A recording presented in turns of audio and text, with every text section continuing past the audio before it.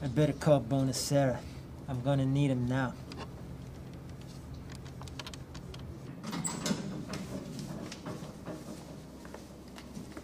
Well, my friend, are you ready to do me this service? I want you to use all your powers, all your skills, and go online and vote for the Record Journal Athlete of the Week. Look how they nominate my boy.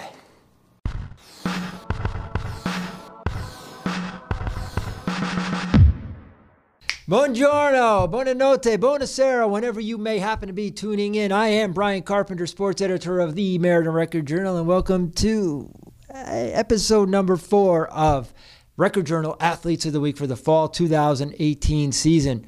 Spence, we're kicking, man. We're rolling. What a beautiful day we had Tuesday and Wednesday here in the middle of October. Enabled us to get outside, do some shooting of the Meriden City Championships for cross country, and interview our winners from Week 3. If you remember, our nominees for the girls were from Southington Swimming, Miss Julie Duzak, from Cheshire Field Hockey, the goalie, the queen of the shutout, Miss Lexi Hemstock, and from Wilcox Tech Volleyball, Miss Chloe Labissioniere.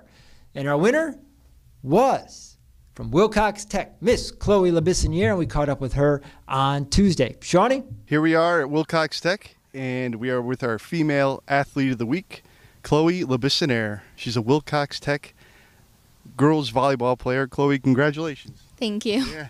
So tell us about this season. What's made this team so good this year? Well, I think there's definitely a lot of skill on this team, and as a whole, we act a lot like a family, so the two components together really complement each other. I mean, I think we're just going up some good competitions, so like the team as a whole, we're like feeling the energy of it, getting into the games, definitely just like working on goals, setting new goals, trying to complete them, just working hard. What's your favorite type of celebration to do after a block or after an ace, or what, is there one that sticks out? Our celebration after a block, we basically just stand there, we put our arms up, we go, ow. Chloe, thank you for taking some time out to speak with Spencer and Shawnee. Also on Tuesday, Sean and Spence caught up with our boys winner before he took the field. Who could it have been? Who could it have been? I kind of sort of just gave it away because one of our nominees was Mr. Shakespeare Rodriguez. He of the coolest name of all time from Lyman Hall football. We know he couldn't be taking the field on Tuesday. He and his teammates are going to be down in Ledyard on Friday, so we rule out Shakespeare like Professor Plum.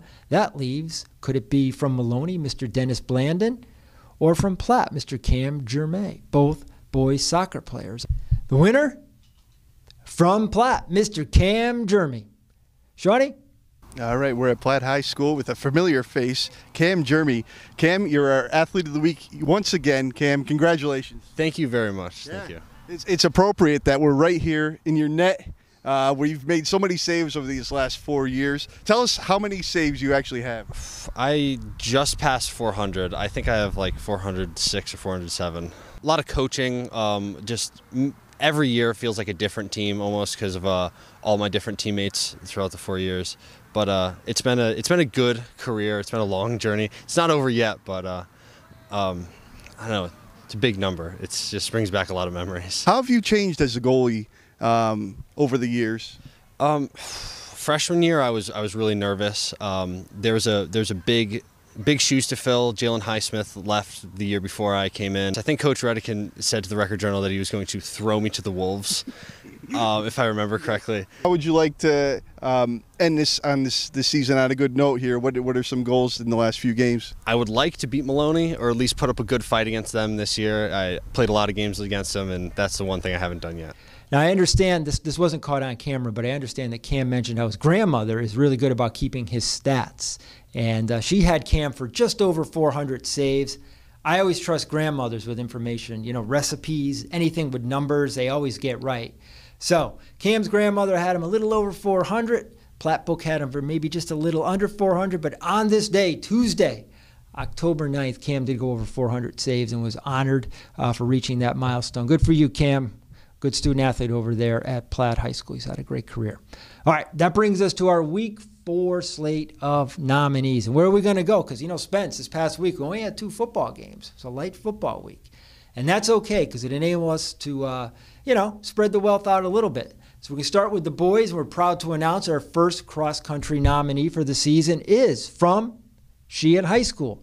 Ding! Mr. Derrick Arnold. Derrick, he's a junior, and he finished second at the Neubauer Invitational and helped the Sheehan boys finish second. Sheehan girls also finished second that day behind Liz Brown. Derrick, at his home course, he ran going to the Magic Dry Erase Board, he ran an 18:27. He's been doing very well for the Sheehan Titans. Had a good performance at the Wickham Invitational. Look forward to seeing what he can do in the state class meets at the end of the month. For now, Derrick Arnold, boys nominee number 1. Our second nominee, we're going over to soccer. We had a soccer winner from week 3. Our nominee from week 4, well, who else is it going to be? It's going to be somebody from Cheshire, because Cheshire boys, they are 7-0-2 with a win today over Lyman Hall, 5-0. They are ranked number 6 in the state. A lot of good players on this team. A lot of good players, a lot of guys we could have gone with. We'll probably come back to this team before the year is out. For now, we're going with this guy, Evan Esposito. Now, there's a goal scorer's name, huh? Esposito. Soccer, hockey, if you're an Espo, you're going to score goals. Espo had a goal and an assist in last week's 2-0 win over Hamden. He's a key player for Coach Arthur Bronco's Rams. Again, 7-0-2 with today's win over Lyman Hall. Evan, congratulations. Good to have you aboard as boys nominee number 2 here in week 4. Our third and final boys nominee, well, we said there wasn't much in the way of football this week, but what we did have was big. It was colossal. It was huge, wasn't it, Spence? Because you saw it in Britain, where Southington came back to win 27-24. A lot of offense for Southington in the fourth quarter to come from behind and win that game. You know, Tanner LaRosa scores his touchdown in the final minute, puts Southington over the top. But the guy we're going with was a guy who was just everywhere on defense that night. Really, you know, I think I wrote in the write-up for this, if it seemed John Miller right here, Mr. John Miller, senior defensive end, if it seemed he was in on every play, it's because he pretty much was. He had 23 tackles, and in the modern history of Southington football, only one other player has surpassed that. And here's a little trivia for you, Southington football fans. It was in 2004. With 27, Mr. Mitchell Welch, a fine player for Southington, and Coach Drew Kelly back in the day. Interestingly enough, Mitchell had those 27 tackles against New Britain. And here's John Miller, 23 against New Britain. Fine win for the Blue Knights. They bump up a little bit in the state polls. They are 5-0 going into the bye week. That gives them plenty of time to vote for John Miller, boys nominee number 3 in week 4. All right, let's go over to the girls. I like the girls nominees for this week. One of which I saw coming from a ways off. Kind of saw her coming from one end of the pool to the other, as it were. Where this girl got on our radar screen last week, early in the week, when she swam 1/10 of a second off of a school record, and then by the end of the week, she had broken it. She is, and she's only a freshman, Miss Caroline Krawec of Lyman Hall High School. Now, the record she broke was held by Brittany Driscoll. It was 108.2. The new record, and we're going to the dry erase board to make sure doubly sure, Caroline, because I want to get every little hundredth of a second right. 1 minute, 7 seconds, 0.72. 107.72. I bet you, Spence, by the time we get done shooting this show, I bet you she's broken it again. Again, Caroline, only a freshman. Good to have you aboard there. You are girls nominee number 1, the 100-yard breaststroke record holder for Lyman Hall girls swimming.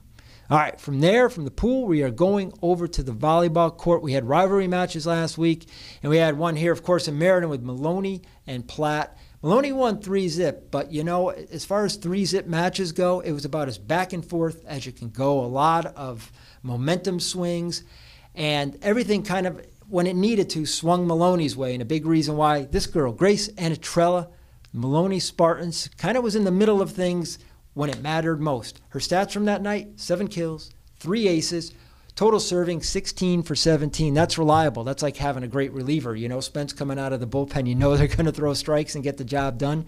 Grace was all that for the Spartans in their big rivalry win over the Platt Panthers last Wednesday. Grace, good to have you aboard. You are girls nominee number 2 in week 4.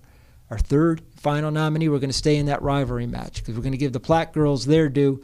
They were led by this girl, Miss Caitlyn Hart. She's been here before, volleyball, softball. She's a good player, great athlete, only a junior, and she's really the girl who makes things go for the Panthers. Now, that night against Maloney is indicative of what she does match in and match out for them. She had 7 kills, 9 digs. She is the one who makes it happen for the Panthers. Do you know, Spence, that earlier this season in a match against East Windsor, she had 14 aces? That's insane. That's like hitting for the cycle in Yankee Stadium, you know? Okay, it is Wednesday, 6 p.m. when you see this video. Will the Red Sox and Yankees be playing a Game 5 tonight? I don't know. We're filming on Tuesday. Game 4 is tonight. Game 5, if necessary, is tomorrow.